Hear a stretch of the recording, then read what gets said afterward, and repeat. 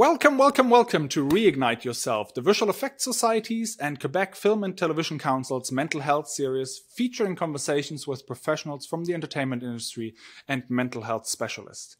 I'm Philipp Wolf, co-chair of the VS Health and Wellbeing Committee, and will be your host. This series has been created to empower yourselves, ourselves, the visual effects and animation professionals with tools, insights, and facts about our mental health. We will talk about our brains, what science can tell us about our emotions, and how our bodies and mind works as one. Our chapters will focus on mental health at work and will also provide you with useful tools for everyday life. Now more than ever, it is time to destigmatize mental health conversations so we can all feel safe to be open and find support. Throughout the series, we will have the honor of welcoming 5 renowned guests from the industry who have generously accepted to come and start this conversation with us. Caitlin Young, visual effects supervisor at Alpha Studios and on Forbes 30 Under 30 list to watch in Hollywood. Chris White, visual effects supervisor at Veta Digital, who has worked on movies such as Planet of the Apes, King Kong, The Hobbit, and is currently busy on the next Avatar. John Dykstra, visual effects supervisor, recipient of 3 Academy Awards and co-founder of Industrial Light and Magic. Monica Lago-Kaytis, producer and CEO at Frogport Films. She served as associate producer at Walt Disney Animation on Wreck-It Ralph and Zootopia, then made her live-action debut with Netflix' The Christmas Chronicles. Mark Osborne, director of Kung Fu Panda and Little Petit Prince, film producer, screenwriter, and animator. What an amazing lineup. But before further introducing today's guest, I would like to welcome our 3 mental health professionals who will accompany us throughout this journey. Dr. Amal Abdelbaki, who is a psychiatrist and the head of the Centre Hospitalier de l'Université de Montréal Youth Mental Health Service. She completed her medical and psychiatric training at University Laval, a master's degree in biomedical science on the predictive factors of the long-term evolution of schizophrenia at University de Montréal, and additional research and clinical training in Melbourne, Australia. Her most recent work focuses on the large-scale implementation of early intervention for psychosis and the implementation of a rapid learning system to assess with that. She has also broadened her research focus to include improving access to mental health and comprehensive care for all youth, specifically youth at risk or experiencing homelessness through the Access Open Minds Research Network. She is a full clinic professor and is in charge of the Research and Scholarship Committee and responsible for the accompaniment of residents in graduate studies at the Department of Psychiatry and Addictology of the Faculty of Medicine and of the University of Montreal.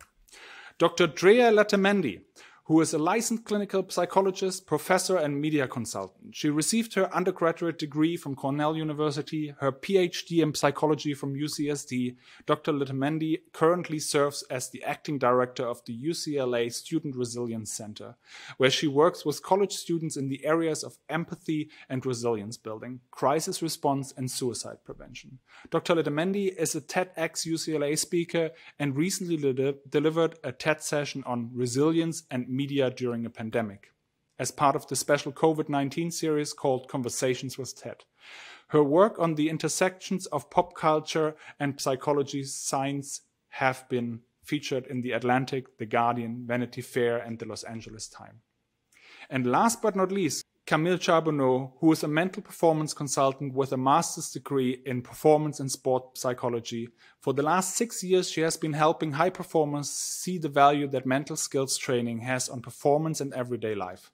Through teaching tools and strategies based on sport psychology research, she helps people feel confident and focused when it matters the most.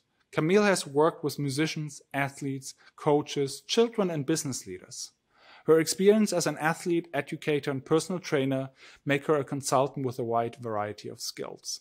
With a holistic approach, she helps people build lifelong skills that ultimately help cultivate more balance, focus, and happiness. Amal, Drea, and Camille, thank you so much for taking part in this initiative and sharing your knowledge with our audience. We are incredibly grateful to have you here with us today. One last thing before we get started. As part of the Release Your Creativity project, we would like to thank our supporters without whom this series would not have been possible. The City of Montreal, as well as the studios supporting the project. Caribar, Montreal, DNEG, Framestore, Method Studios, Real Effects, and Technicolor. Thank you.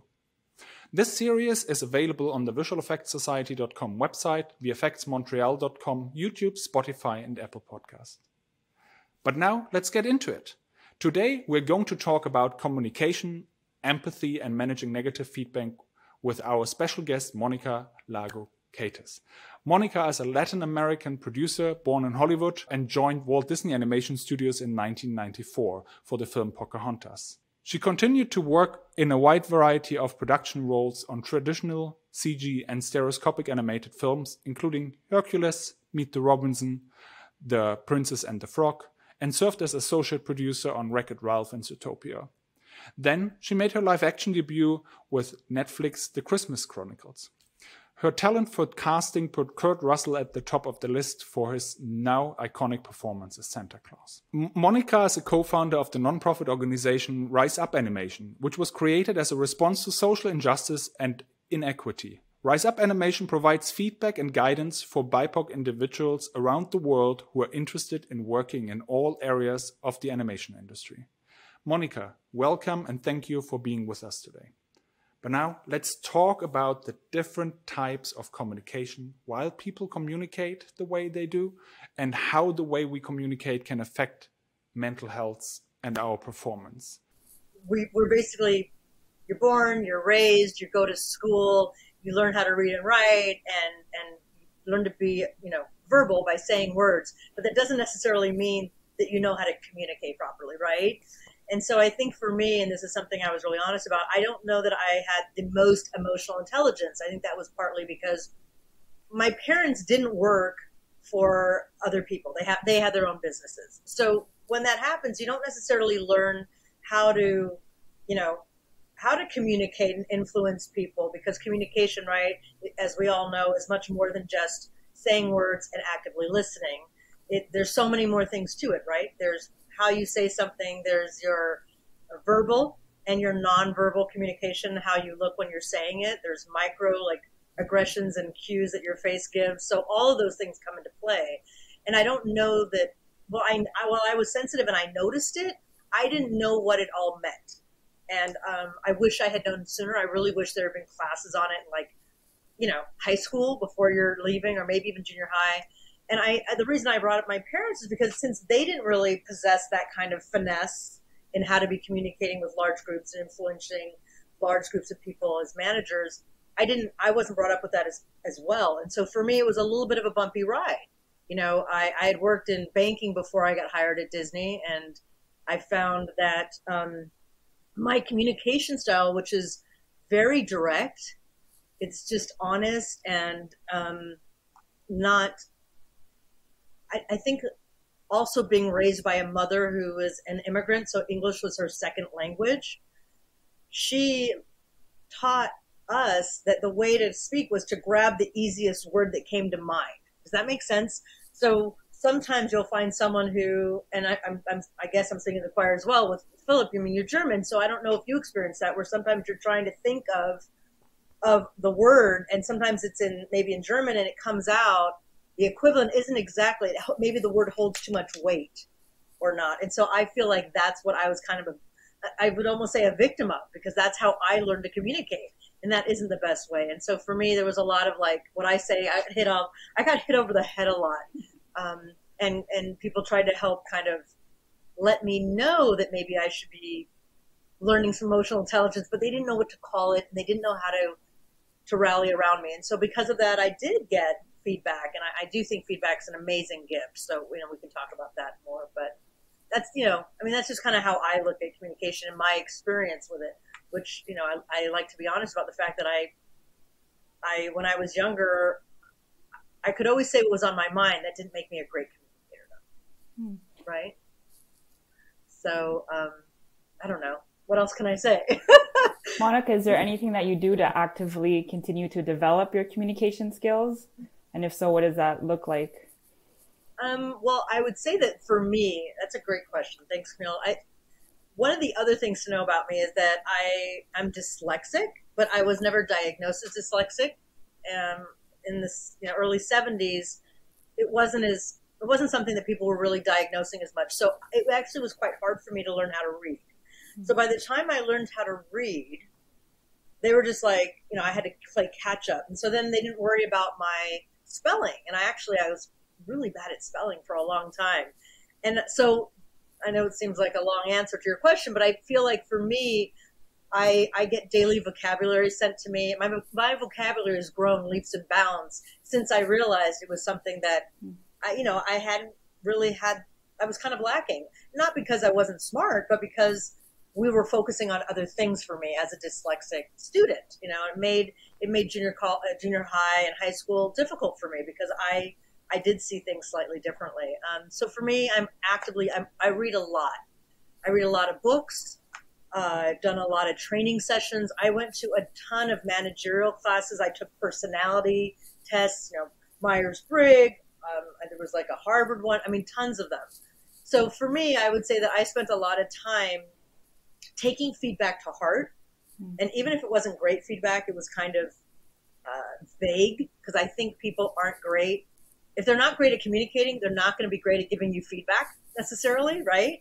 And people feel like if they're giving you feedback and it isn't about the job, if they're trying to talk to you about like interpersonal skills, which some people like to call soft skills, to me, it's not soft. Communication is an interpersonal skill. And so people don't always like to comment on it because I think they feel like they're insulting you as a person. And I think that's a mistake. I think that's, again, one of those taboos that we need to, as a society, get past and realize, no, you can let somebody know that, hey, I wish they had said to me, you have such great points. You're very passionate.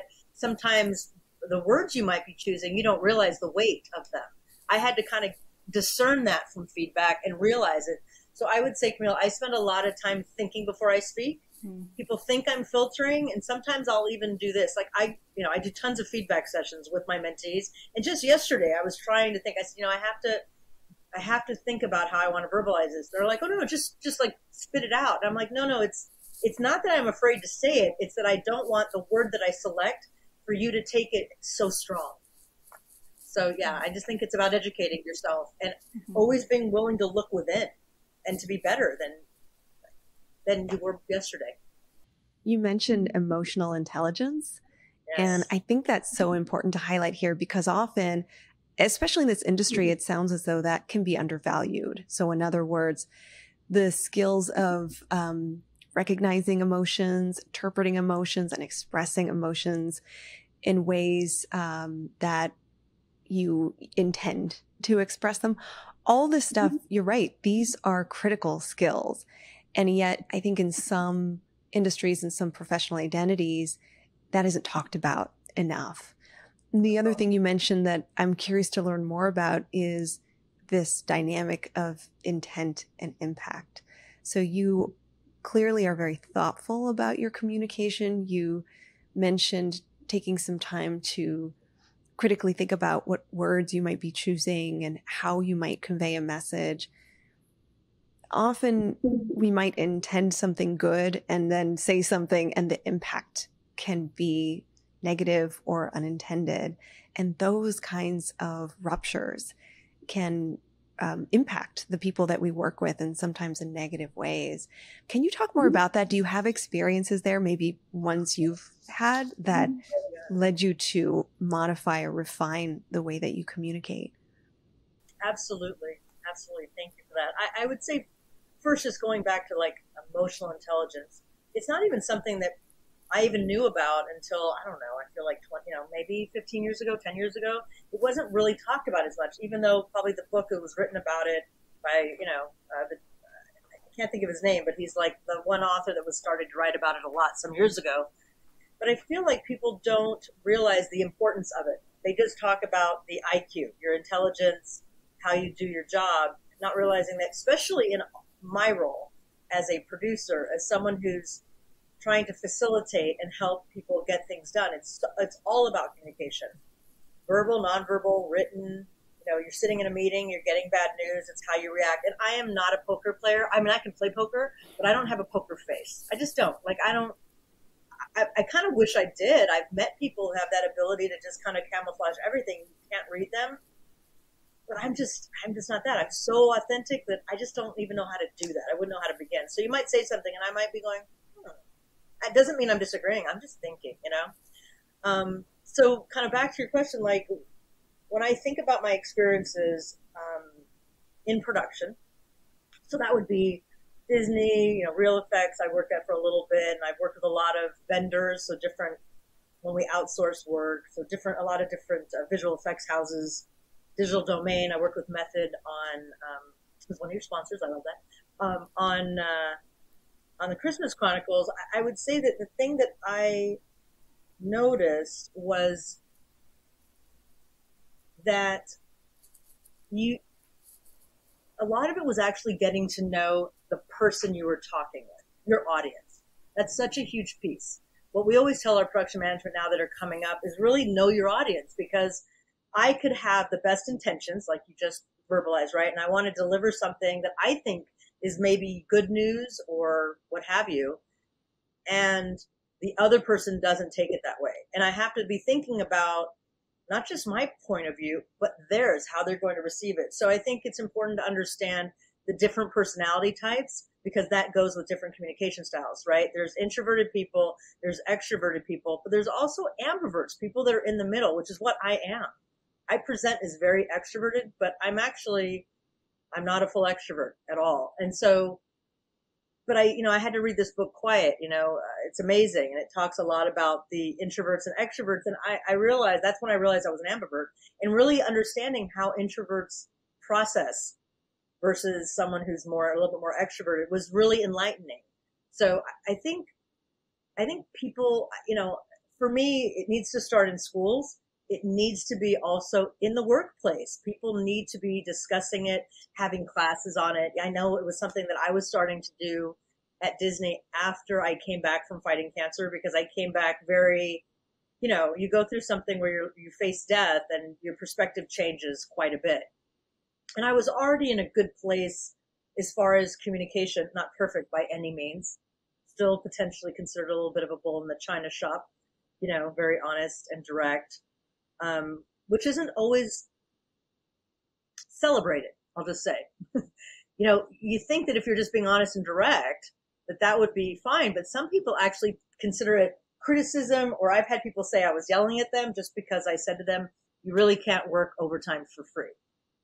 And they would be like, God, you're yelling at me. And I'm like, oh my gosh, they only knew because I can raise my voice. But you know what I mean? So I think a lot of it is really where the other person's coming from. I think communication's not just hard for the giver, but it's all about that receiver. I think that's very interesting what you're saying, Monica, because sometimes people don't realize the way they communicate, because depending on how they've been raised or where they come from, the way communication was done in a family when we were younger, we can sometimes get really used to some level of negativity or even sometimes aggressivity in the way of communication. And sometimes people don't know that there's something else that can exist, and they tolerate with time very sometimes harsh way of communicating, or they can tolerate extreme negativity from their partners, from their colleagues, from their supervisor and their boss. And with time, those words hurt. They can, make the wounds deeper and deeper. And eventually, when that's repeated and repeated, it can have an impact on motivation to go to work, on the pleasure of working, and even eventually work performance, which is exactly the opposite that everyone wants. But we find that often in the workplace. I don't know if you've had experiences with that or. Very much so. And I don't exactly know where it comes from. I think what I mean by where it comes from is sometimes when I was at Disney, I was there for 23 years. So I saw a lot of different, what I like to call regimes, right? There was the first one, and then those people left, and someone else took over, and then someone else. And with each one, there's a different style, right, that comes in. And everybody tries to do their best, or they say that. But sometimes when you focus so much on feedback, like we went through a time where it was like, we need to be giving people feedback. They don't know how they're doing. And it felt like it was coming from a really good place. But what it translated into, and I think really unintentional from leadership, was you're not good enough. Like it was always the things you weren't doing right. And it becomes this constant messaging of you're not good enough. And I will say that for me, and look, I had amazing experiences with some of the most amazing artists in the world. I learned a lot and I grew up there. But did I experience that kind of toxic negativity that makes you not want to necessarily come to work? Absolutely. Absolutely. And I think a lot of people do. And I think it's what burns you out. You know, I really believe it's important to give people feedback. It is a gift. But you have to tell them what they do really well. And then you have to tell them the things that they need to be working on. And you have to be so careful about how you verbalize it. You know, you can't just blurt out, like, for example, to translate. If somebody wants to tell me that I'm so direct that sometimes it can be a little off-putting, that's a better way to say it than how I was told, which was like, oh, you're just too much. And they put their hands up. Like, what does that even mean? Or you're just, you're just a little like toxic, or, you know, and you're like, you know, aggressive, like all those tales that you hear about with a female who is just as powerful as her male counterpart. I was getting all of those because I'm actually I'm very masculine. You know, I'm a woman, but I'm more masculine than I am feminine. And I think that's okay. Just like I know men who have a lot more femininity to them. And I love that. Like you should be able to be either. And so for me, I was definitely got a lot of messages that it was not appropriate and that I needed to be different and I needed to fit into a box. And I did the best that I could. I think the other thing that you made me think of, Dr. Amal, is when you were talking about cultures and how we're raised. So that's another big thing. Like I didn't realize how much my mother's culture and her, you know, her being born in South America, so she's Argentinian, affected me in growing up. And we're also Italian. Like so we're very, very passionate. Now we speak with our hands, and, you know, and all of those things. And to us, to your point, it's normal. We can have a huge fight and kiss and make up and never think the next thing of it. But you go to another like household that may be more European American, or what, you know, people like to refer to as white. I tend not to call people white because it's a social construct. But at the end of the day, they have a very different upbringing. They may not even fight. They may not even share how they feel. That's considered rude. And so, but I didn't know that because I wasn't raised with that. I was raised with these passionate parents. And I think there's a lot of people in the workplace that experience that. And we're considered different because most of the world is what you want to call, in quotes, white. They don't have that. And so you have Middle Easterners and all, you know, French, all these people, right? And Asian. And it's like we have different cultural things that we're bringing to the table. Why not embrace it instead of making people feel bad about themselves? So I agree. I think it's very interesting what you're saying. It's all about like communicating, like the way people, how you feel about the way someone is talking to you and discussing those things. You know, like saying how for you this is not, it's just being passionate. It's not shouting at people, and what's the intention behind. And when that can be discussed, I think whatever is being said or, you know, can be worked out. And I think that's an important issue. But I guess often people don't, like they don't want to stand up and talk about how they feel to their boss or their supervisor, and that kind of creates some very stressful environment. I don't think it's like necessarily someone's fault. It's like sometimes just interaction between people. absolutely. And a lot of people don't feel comfortable speaking up to their boss about certain things. I mean, even myself, I'm what people consider, and myself, I'm pretty brave. I'm definitely outspoken. And if I'm having difficulty with a person who I'm working side by side with, or someone who works for me, I always come to it as, what have I done? I mean, and that's definitely something that Brene Brown taught me about vulnerability. So again, lots of reading here.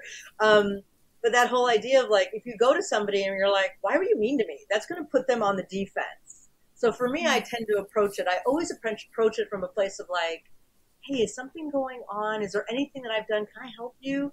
And that tends to make the person more comfortable. Now, not everybody. Some people are just not good people. And they'll just always make you feel like you're crazy, like they're not doing anything. And so at that point, you have to just go, okay, they're not my people. I'm not going to be able to get through to them. I'm still going to be respectful, but I'm going to know that there's not much more I can do on this front. But generally, I have found that if you do have the conversation, broach it in a way that's respectful and really from a place of, and I know it sounds crazy, but I feel like we all need to be coming from a place of love, which manifests into kindness. It's going to come off the right way. And so I think sometimes though with your bosses, that still can be a little bit hard, because at the end of the day, if that conversation doesn't go right, I, like anyone else, I'm going to be afraid that I could lose my job. Did I still have those conversations? Yeah, but I really had to pick them. So that's that whole thing about picking your battles. Totally. I think it's important to understand that everyone communicates differently, right? That's, I think, the first step there. And I lost my train of thought. Hold on. Everyone communicates differently, and I would be curious, since you're clearly aware of that, what are some tools or strategies that you use to manage negative feedback when you do get that type of feedback that perhaps doesn't settle right with you? That's a great question. So the very young Monica in her 20s probably would have said right then, what do you mean by that?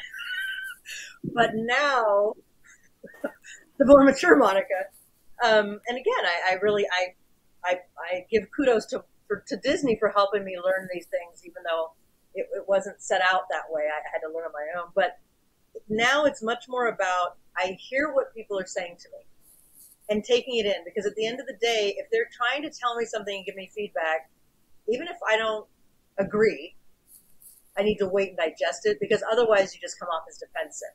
Mm-hmm. So my strategy usually is to try to listen and hear, especially in the professional environment, and then come back around and say, hey, so yesterday or a week or whatever it was, you don't want to wait too long. A couple days ago, or when we met earlier this week, I wanted to follow up because there were a couple of, pieces of feedback that you gave me, and it felt a little bit X, Y, and Z. Like maybe, it felt like I'm feeling like I'm not doing a good job. Is that really what you were saying to me? Because you said, and then I usually quote them verbatim because I have the memory of an elephant.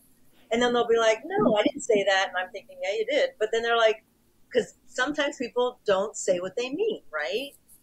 So that's how I tend to look at handle it, Camille. I mean, mm-hmm.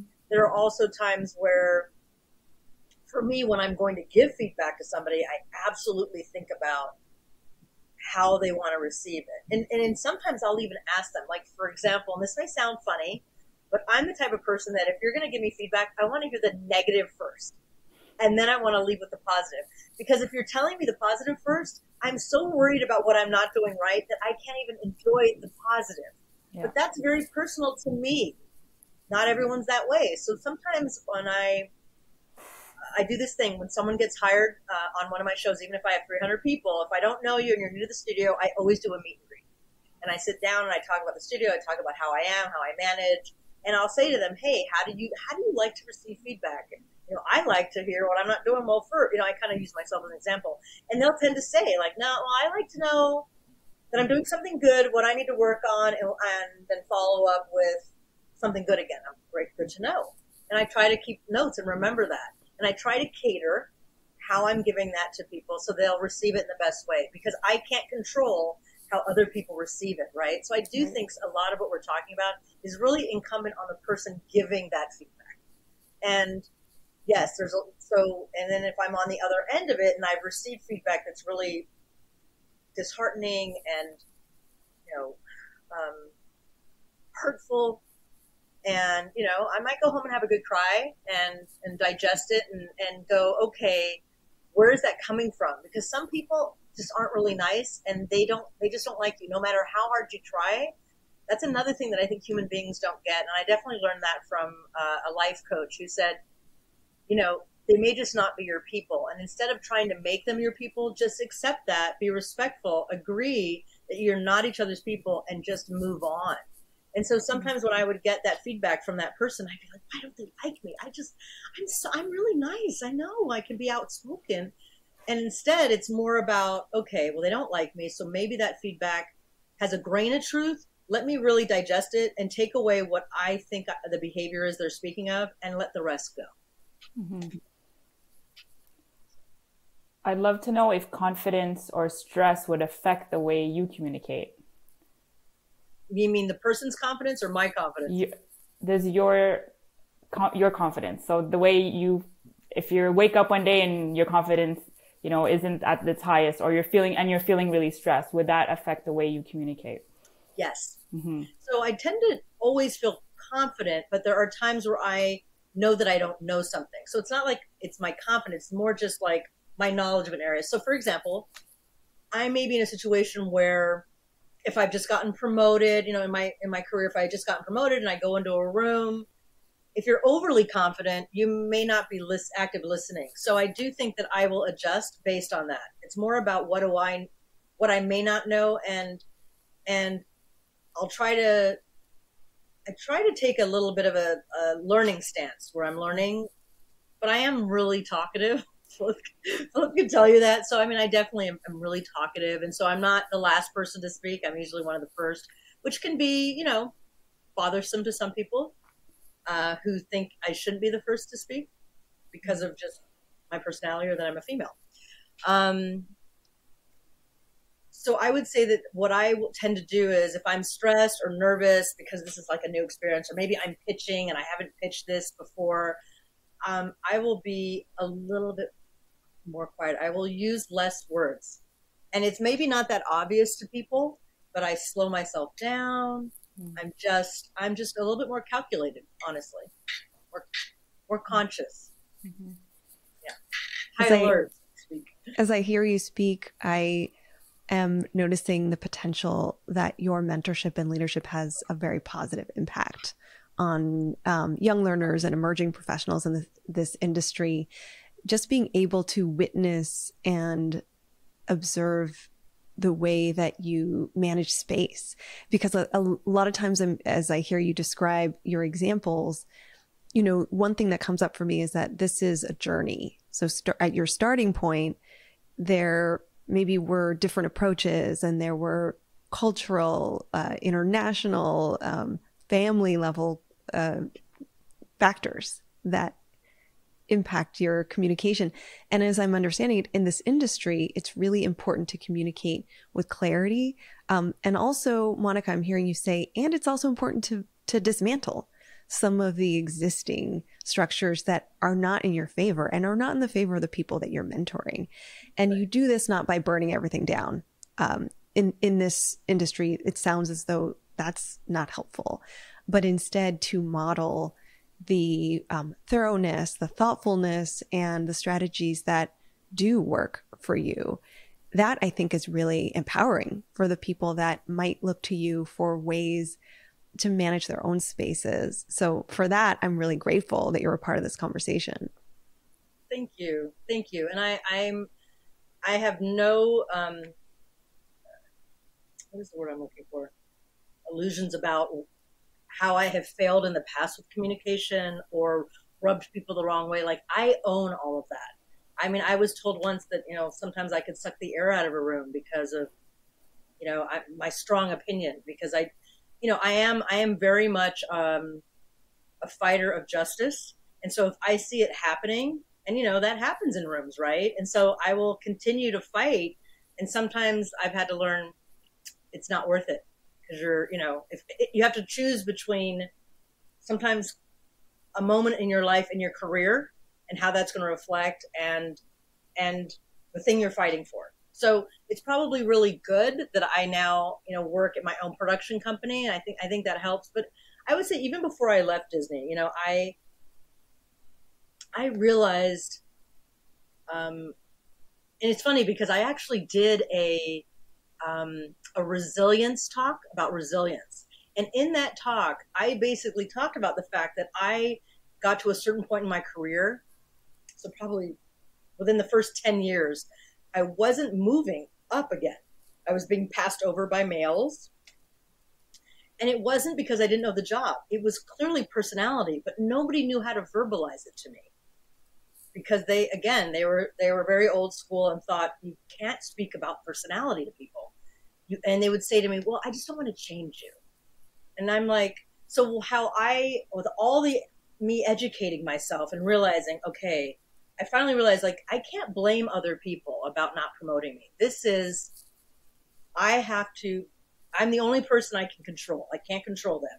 And so it was very important for me to kind of step away. And that's why I read all these books and really looked at myself and said, okay, what are you projecting? And what part of yourself, who we are born, how we're born. I may have been born really shy, but I'm able to be assertive now and more outward and outspoken. And some people aren't like that. But if you want to be a leader, I'm not saying that you have to change your personality, but you do have to act as if. If you're in a room where you're supposed to be leading, and that's the position you're in, you do have to sometimes come out of your own personality, your comfort zone, and be that leader, and then go back to be yourself. No one's trying to change you. And I wish that those leaders who were speaking to me had understand and been able to speak to me about that and say, look, we love that you're all these things, but when you're in this room with these people, this is how they could be taking it. And you don't even know it.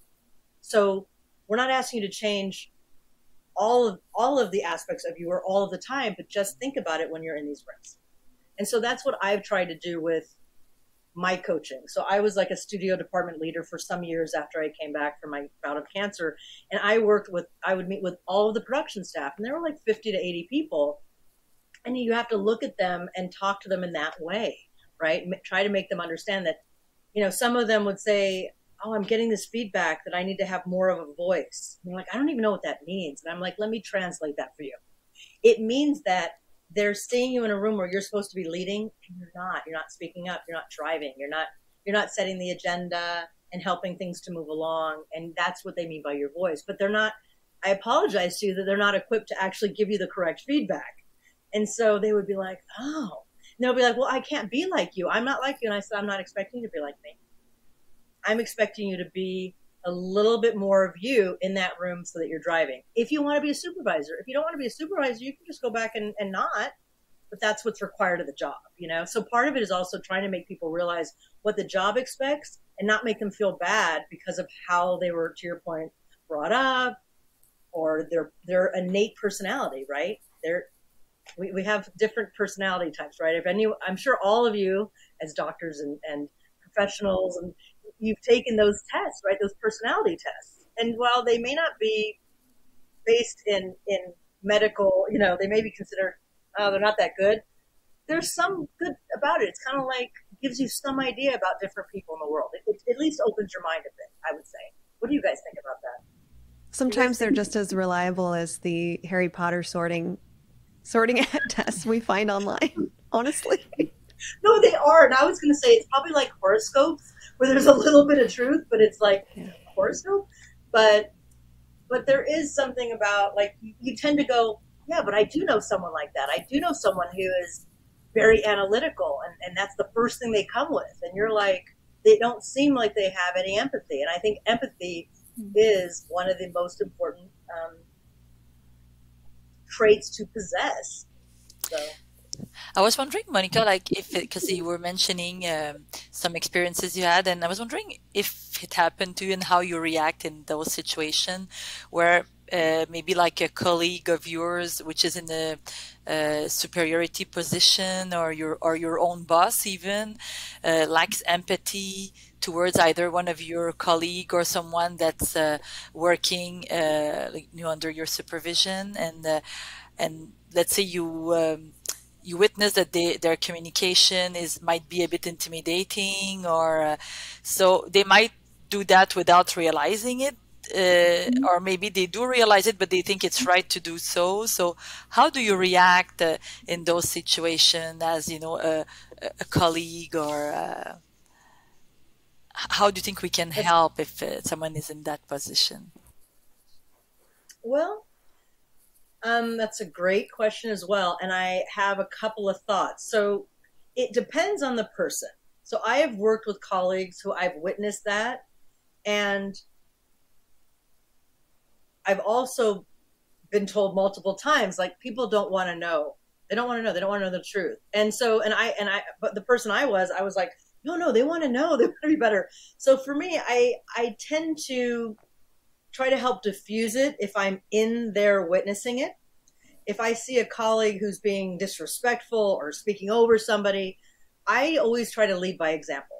Like, I'm not going to change the world into not using the word white, but I can at least let people understand that I don't like to call people white. And I tell my husband, don't call yourself that. You actually have some Mexican in you. So to me, it's all about like leading by example. So if I'm in a situation where I see somebody behaving that way, I will try to make light of it. Sometimes then I get in trouble for that later because someone will come at me. But you know what? I can stand up for myself, so I'm all right with that. For me, it's about protecting the person. But I've been in situations where I've worked with directors who are literally so toxic and abusive and screamers and ugly, and they didn't like women and they liked men, and you know, and literally was in a situation where maybe they were talked to about it once. You know, like, that's not enough to change a behavior to someone who's in such a powerful position. And literally that person wasn't being told enough to change their ways. And so for me, I knew that I couldn't tell them to change their ways. I would have been fired. So what I did is I put myself right next to them. And so when they got mad, I let them scream at me, and I took it so that it would protect everyone else. And that is how I protected my team. Now, does it make it right? No, I probably got sick because of it. So would I do that today? Probably not. But it was one of the ways in which I coped. And I think today, the person I am today, because that was some years ago, it was probably 10 years ago, I think I would have gotten much more, I would have gone to allies that were above me as well and tried to work in a way to make them see that this was really toxic and really, you know, but the problem is that, you know, until Me Too and until a lot of these things have come up, like, we've all known it's bad behavior, but it's been acceptable. It's unfortunately, it has been allowed to continue. So, you know, sometimes I will see somebody and if they say something to me afterwards, like tongue in cheek, like, was I a little too hard? I'll say, do you want to know the truth? And that's my way in. Because if somebody doesn't, because I'm like, because if you know, if you're asking me, I'm going to tell you the truth. If you really don't want to hear it, then don't ask me. And they'll say, no, I want to know. And then I'll tell them. And that's how I do it. So that's a very interesting answer. Because everybody knows that one thing I am is truth. Mm-hmm. I don't lie. I lied as a kid because my parents divorced, and I was embarrassed that I didn't go on camping trips, and I would lie and be like, yeah, So when I was a little kid, I lied, and I realized how that was not the person I ever wanted to be, and so I went the opposite way. And I don't lie. I'll say nothing, but don't. If you ask me for what I think, you have to be ready. So I always preface it. Do you really want to know? That's interesting. Because I guess because it's a high performance environment and under a lot of pressure, because like you have to do everything very quickly and very fast, and I guess the bosses can be stressed out too, and they might themselves get like impacted by the stress, and then miscommunicate with people and put pressure on them, maybe without realizing it, or maybe that they yeah. So how do you do when you realize that that's happened, and without like being your intention? But I apologize immediately as soon as I've realized.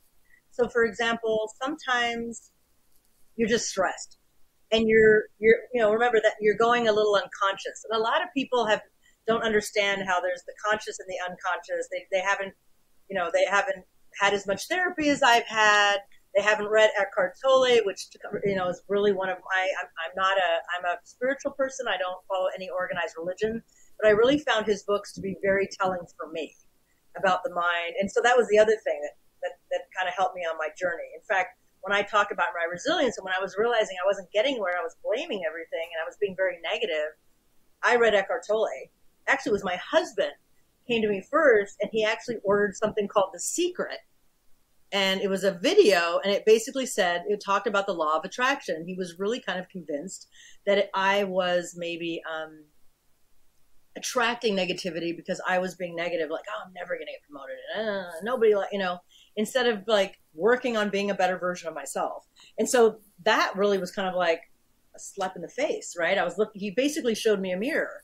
So I always give my husband credit for that. And then I got Eckhart Tolle, and I read both of his books and saw all, you know, and I've been to a convention for 3 days with him. And like, I realized for me that it was very important to try to always be as conscious as possible, unless I want to be meditating and kind of letting things go. And so for me, when I will go unconscious, I'm human, right? The mind takes over. And so if I'm really stressed, it can happen. And I go unconscious, and I might just be, this is what we need to do, blah, blah, blah, whatever. And as soon as I kind of realized, oh, wow, I was stressed and I was kind of barky. Oh my gosh, I need to go apologize.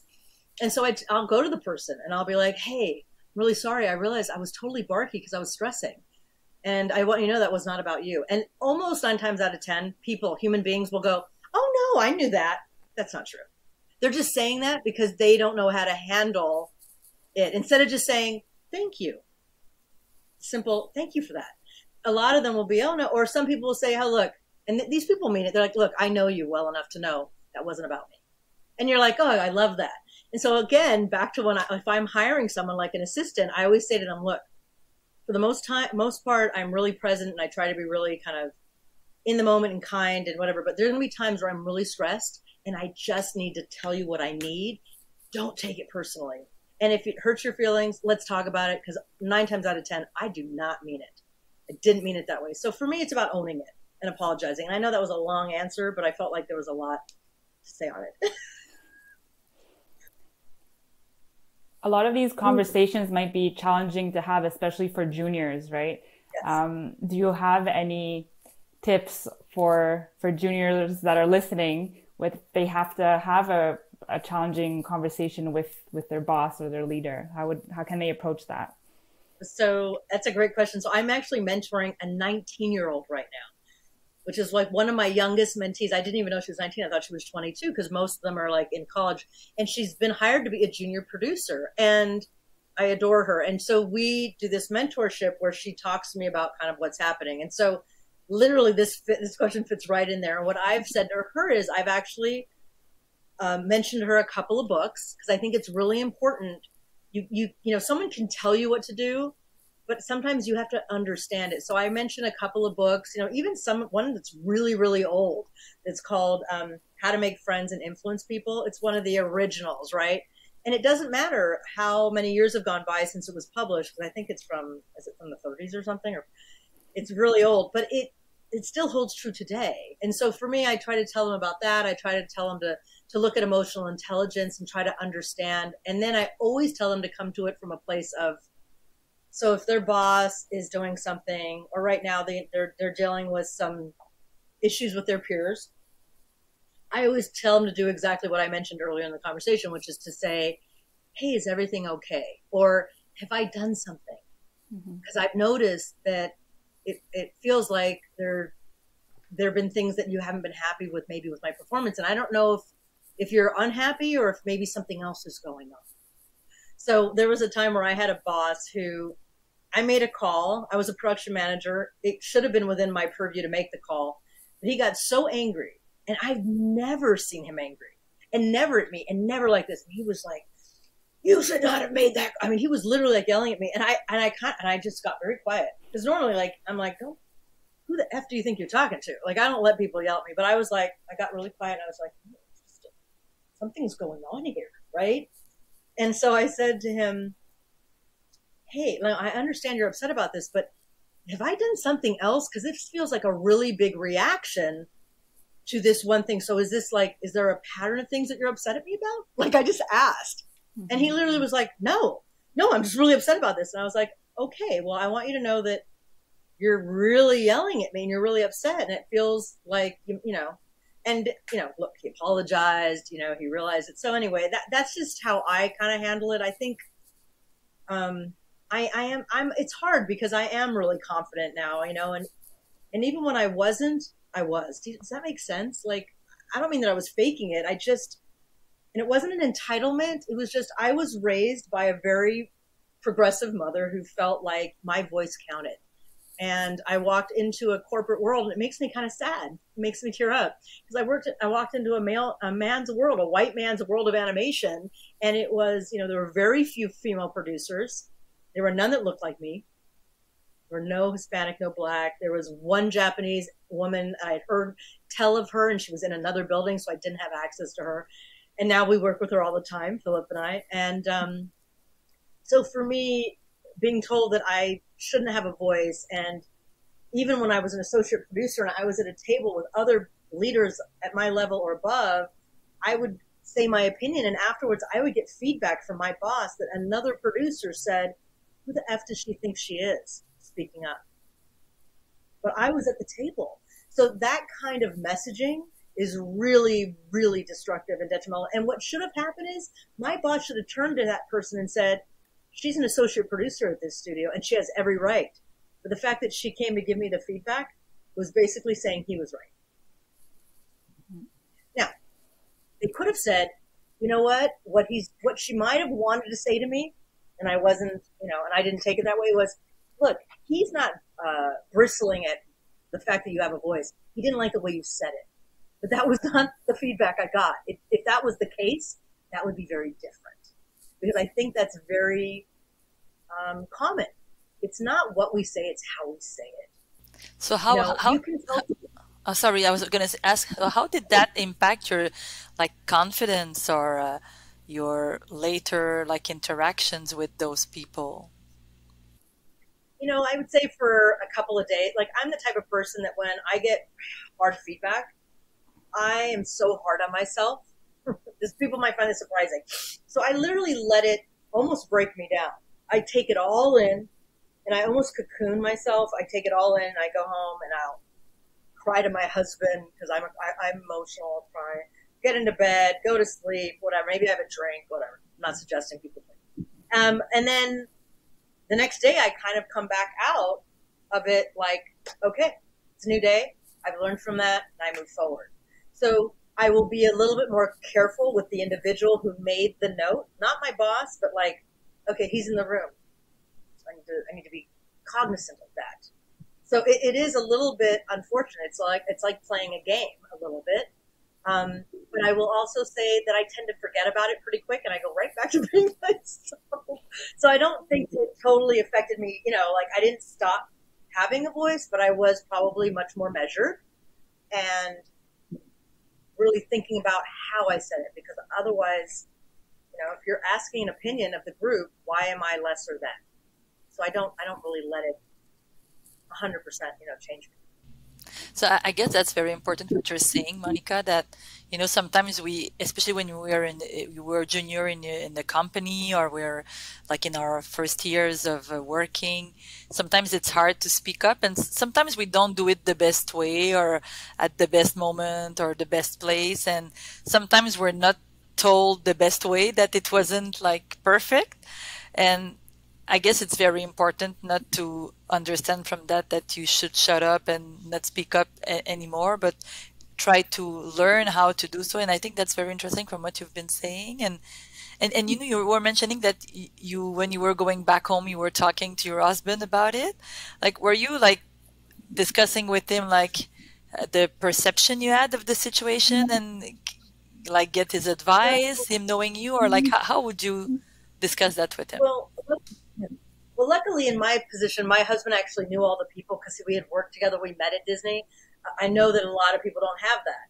You work in one industry, they work in another. So what I tend to do is I just tend to come home and he'll say what's wrong? Because, you can tell maybe I come in and I immediately burst into tears, whatever.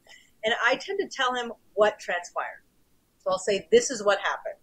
Not how, and then of course with that, I tend to say, and I don't really think I did anything wrong. We kind of talk through it. And what I think a lot of people need is someone to just listen. We're not looking, we all try to solve each other's problems, but that's not really what human beings want. They really just want to be heard. I hear you. And how do you feel? And what do you think about it? And what are you going to do next? That kind of a thing. And so for me, I like to take in feedback. I don't mean to I don't want to take it so hard, but I do know that I take it in to every cell and every essence of myself. And I really just let it come in so that I can really analyze it and go, is there truth to it at all? So if somebody, you know, says anything to me, like even right now, if you guys are like, I don't know, whatever the criticism could be, you know, I would be like, huh, I'd listen.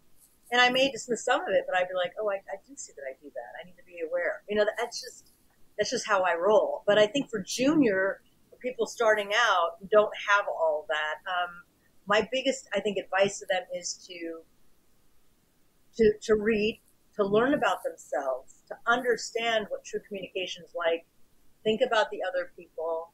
If you don't feel comfortable about having a conversation with someone, but you're feeling stressed, find a mentor. So find someone you can trust that is maybe not even on your project. Like if you're working in a building like Disney or, you know, DNEG or what have you, and you're on a project and you're having some type of toxic environment, abusive, or just even you're not pleasing your boss. It could be something as that. It's not even, you can't seem to please them, is to go to someone else that you know won't share what you're discussing. That's very, very important. And I also tell people that you're at work, not everyone's your friend. And so you have to be very particular about who you share with. If you're unhappy, like I think one of the reasons I was successful at Disney is because when I was a production assistant, okay, I was in a very, very difficult position. I was working for a boss who was very, very mean to me. I never did anything right. You know, and I don't think it meant to be that way. She was just a teacher, and so she would just always be teaching. And it was always a negative. I never heard anything I was doing well. And so I will say that for the longest time, I never said anything. But finally, and I never talked about it with anyone. There were people who would observe it, but I never spoke about it because I was brought up Italian, and you know, you don't always speak outside of the family. So I was like, that may not look good. So I kept it to myself, and people would notice it, and they would say to me, I see what's going on. And I would say, you do? Yeah, okay, all right. They're like, you're good. You're doing a good job. Okay, thank you. You know, and you need that. You cling to that. But I will say, one day she pushed me too far. She had gone away on vacation, and I was covering for her, and she came back, and I had done so many of the tasks, everything that she asked for, and I think I made one mistake or two mistakes. But I mean, I was a little PA, and she came back, and all she focused on was what I didn't do right. And I literally turned to her and I said, you must just hate me because I do nothing right. You must just really dislike me. Like, do I do anything? It was really interesting. It was a very telling moment because it was very vulnerable of me, and she was very apologetic, and it changed our relationship at that moment forever. And actually, she was my maid of honor. She's one of my best friends. Yeah. So, you know, I think people don't know sometimes how they behave. You know, I know I didn't for a long time, and I think they're not as malicious as people think, or maybe they are. And I really think that the organizations need to be putting things in place to be looking. And I don't mean, you know, necessarily testing people, but really looking at them. And, you know, Monica, the mentorship you were talking about that you were doing with the 19-year-old producer, I think, or assistant producer you're mentioning, yes. Is that something that's systematic in your company, or is that something that just came naturally? Because I think that's really great to have a safe space where, you know, one can debrief their emotions or what they're going through and get some advice, like verify their perception on their, like about themselves or their performance, or about how the way the others are talking to them, or like how to deal with that, how to communicate. So I think that's really great, and I think that can be a way to cope with stress in such a you know, sometimes difficult environment. So is that something regular? Yes. Or?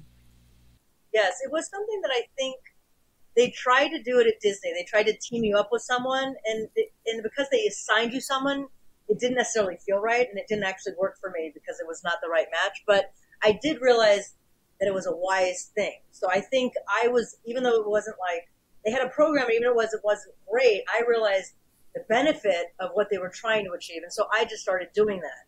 I do think that's why I caution people to be careful, though, because if everybody's unhappy and they're all talking about it like in one big group, negativity loves company, right? What is it? Misery loves company.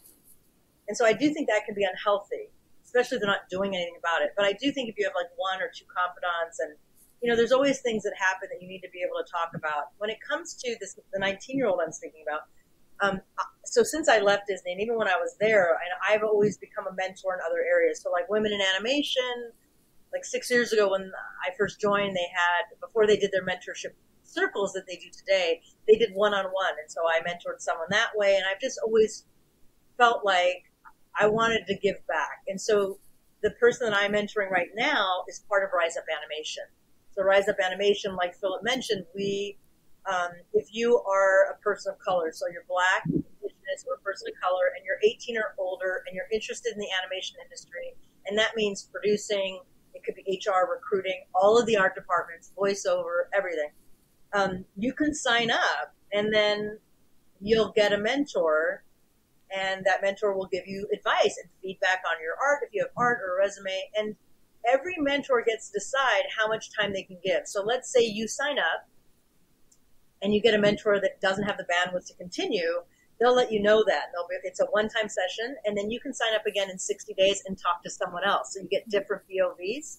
But some mentors like myself, when I meet somebody, I'm like family. I want to know, I want to track their careers. So I've met with probably 110 mentees since I started Rise Up Animation, and it hasn't been a year. We started June 5th, so we're almost a year. And so each of those mentees can always email me and ask for time. They don't all do it at once, clearly, or I would be insane. But that's how I do it. And so, I do a few new people.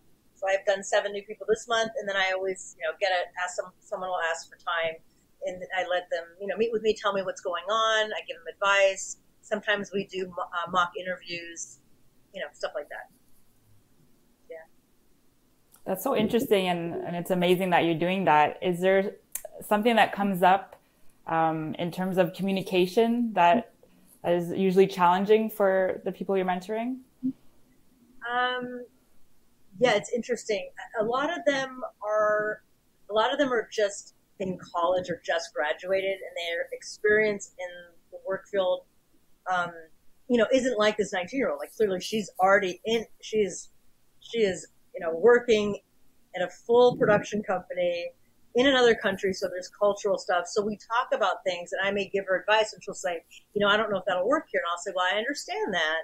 And I understand that it's a very strong patriarchy where she's at. I was like, but I still think there are small ways that you can try to make movement. So don't just accept the situation, so yes and no. I mean, I think that what I notice most, it's funny because a lot of them are either they come off as very they don't mean to, but very entitled. Like, I want to make movies that are about da da da, and it's I'm like, that's awesome, but I kind of coach them you have to temper that when you're going into your interview, because you don't want someone to be put off by all that amazing passion. So I try to use my experience to help them, not change by any means, but think about how they're delivering. And it's great when you see someone go, aha, yeah, you're right. I know I can come off that way. Interesting.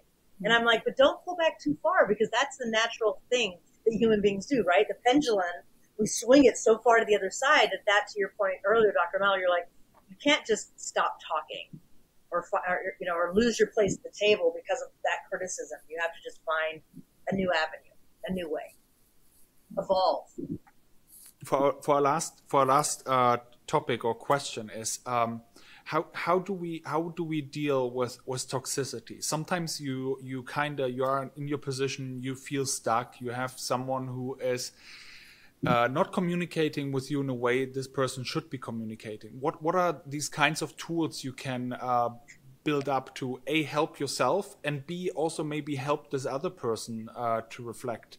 And maybe this from a psychological point of view of what can we do to help and to help ourselves? One of the approaches I would suggest involves understanding what the problem is. So for instance, you might be looking at an emotion-focused solution, which would address how the toxicity, how the rupture, how the harm actually made us feel. What was the impact of that? And sometimes it's important to start there. It means we may need to talk to someone. It means we may need to process. Monica talked about often processing with her partner in order to just get those feelings out and put names to it and vent, which can be very healthy. But also we need to remember that there are problem-oriented coping styles too. And this means that, yes, we address the emotions that this brought up, but also what are the practical things we need to do to resolve it? Is there a person who is toxic or creating a toxic culture? How do we address that situation? Is there a type of communication or interaction that we're noticing in the work environment that we need to address? Recently I've been doing a lot of workshops and talks about allyship. And often there's this jump into like, okay, what do allies need to do? How do we become more supportive? How do we create helpful solutions? And sometimes I have to pause and say, but have you addressed the original harm? We can't jump into allyship without first talking about, how are we perpetuating or contributing to the toxicity, to the harm, to a systemic oppression? What can we recognize about that? That type of healing has to happen. So if anything, it's an ongoing dynamic process versus, we just need to cancel somebody or something. That's not often that effective. I have to say something that it's going to seem like, really, Monica, with the three of you ladies on here, but I would say, yes, talking to my spouse is great, but I can't use my spouse or my family to, it's fine one here and there, but that is not, you can't expect them to help you, support you with all of that if it's a whole bunch. So that's when you really need to seek out a professional. So for me, I think talk therapy, so having a therapist, and then having, if you need, potentially a psychiatrist, is very helpful. I mean, I know it's not as taboo in the US as it is in other countries and cultures, but it's still considered taboo. So I just want to verbalize that I don't know that I would have made it as far as I have without extensive talk therapy. And then I realized, there's chemical imbalance. There's people, of course, have mental illness, which again is also something that people don't like to talk about. I love to talk about it. There's mental illness, there's chemical imbalances that does exist in my family. And I started to realize that while I didn't have like the bipolar issues that maybe another family member had, I was having anxiety. And the anxiety that I was having and letting go into my body made me really even more intense and maybe talk a lot more and interpret things negatively. So while I'm not suggesting, Philip, in your question that there aren't people that are creating toxic, sometimes you have to wonder if is it me though? Like if I have a problem with every single person I'm working with, it may not be the people, right? So for me, I did, when I was about 40, I'd just gotten promoted to production manager, and I was going to Africa for 2 weeks, and I was just really stressed off to be taking the time off. And I literally kind of had my brain shut down on me. My body just couldn't take it. And so my doctor was like, I really think you might need a medication. My mom was like, yeah, you do. And so I got on Lexapro, and people don't want to talk about it because they think it's so taboo, but literally 10 milligrams, and it had changed my life. It took the edge off of the anxiety and allowed me to be me without that. And so I just want to encourage people. I'm not saying everyone needs to be medicated. That is not my message by any means, but don't think that it's always someone else. Like you do need to look at yourself. You do need, to me, it's an ally to have someone that you can speak to professionally, because that's what they're for. You can't put that all on a family member. Would you agree, ladies? Yeah. I agree 100% with what you're saying, Monica. Did I interrupt? Sorry, did I interrupt you? No, I was just going to say there are three other things that I thought of when Philip was asking about what other tools, and this is definitely not something. This is definitely something that Eckhart Tolle kind of taught me, and this is what I kind of live by now, and I verbalize to my mentees as well. Is that in this moment there really are no problems. It's when we start thinking about past, right, and we have regret over what we said or did, or we think about the future and we're stressed about that, that's because we're living in the future. But if you're living in the moment, there really are no problems. But I know people will say, but I have a boss that's this way. Okay, well, you can either accept the situation because you can't change them, and accept it and let it go and not let it bother you, and just accept it wholeheartedly. Or you can get out of the situation, like realize, I don't want to speak up and I don't want to work under this, and remove yourself from it. Or you can do something about it by having the conversation. Now, how you have the conversation, that's what we've been talking about, right? Empathy with love and you know, in a curated way. You have to be ready for that conversation. You can't just blurt it out. But I think that's kind of how I look at it. I don't know if that helps, but. Well, I really like, Monica, what you said about how sometimes like some situation where we live, like very stressful situation, can have an impact on our mental health. And there's different ways to deal with that. I think there's both like prevention. So we have to think like, what can I do, or what do I want to do with that situation? So can I address it? Can I communicate to make it change? But it might not change because it's not all on your hands. If there's a communication problem or a toxic environment, as you mentioned, it might be there. So then you have to take a decision, like, do I want to stay there or should I leave? What are my values? What are my top priorities? And that can help take a decision in that situation. And it's prevention, so it's always best when we do. But sometimes when we realize that we are in that stressful situation, sometimes it's too late because we realize it because we're, you know, close to the burnout, or maybe we have some vulnerability that was there, and mental illness can come in those times. And I think, as you mentioned, Monica, it's very important to seek professional help. Like, our friends and family can help us in like regular days, but we just don't want them to become our therapist. They won't be able, they won't have the distance, and you're going to ruin your relationship as well. So professional help can be like psychotherapy, as you said, like talking therapy, and just helping you reflect on the situation and help you find solution. And sometimes it can also be medication. And as you said, there's many taboos on medication, but one must know that the brain is functioning with chemicals that your body is just, producing itself. And when there's too much stress, there comes chemical imbalance, and medication can help bring back that balance so your brain can function normally and then deal with the situation. So I really appreciate you opening on that, because people don't talk about it much, and that keeps the taboo going on. So thanks for that, Monica. My general practitioner, when we were talking about medication, said to me, because I was like, I don't need that. This was early on. And she was like, well, why do you say that? Why are you so against it? I said, because, I mean, I'm not crazy, because that's the taboo, right? And she said to me, but Monica, if you had diabetes, which she knows runs in my family, she goes, and you tried to not use medication. So you tried exercise and eating right. You tried all that and it didn't work. And you would die without, you would be really bad off without it. Would you take the medication? And I said, well, sure. She said, well, then why is it any different with mental illness? You've been exercising, you've been doing all these things to try to help your chemical imbalance, and it's not working. And that, for me, was the ticket. It was so wise.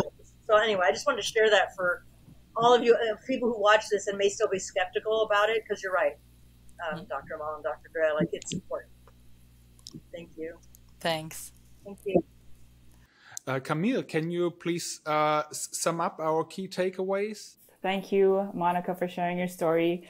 It's clear that everyone communicates differently, right? And I think that understanding that can alleviate some frustration and help us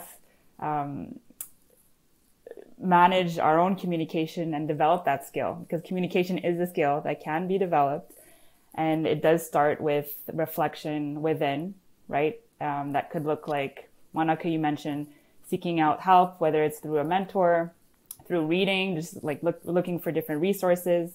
So definitely understanding how you communicate and how others communicate can alleviate a lot of stress, frustration, and other emotions.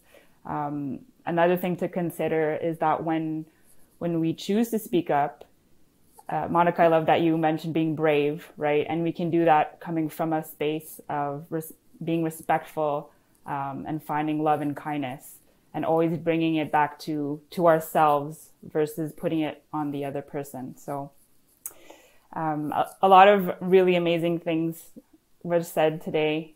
Thank you so much again, Monica and Dr. Amal, Dr. Drea, for your knowledge. Thank you so much. A pleasure. Thank you all. It's so lovely to be here with you. Thank you very, very much for sharing your stories today, Monica. Thank you very much, Dr. Drea, Dr. Amal, for giving us your expert opinion. Camille, you as well. Thank you so much. It's so amazing to listen to this topic, which we don't really talk about, which is kind of weird in itself because it's about communication. But it's so important that we talk about. So thank you very much for that. Thank you to our audience for listening in, for watching, and have a look at the other chapters on the Visual Effects Society website, on vfxmontreal.com, on YouTube, on Spotify, on Apple Podcasts. Thank you very much, and goodbye.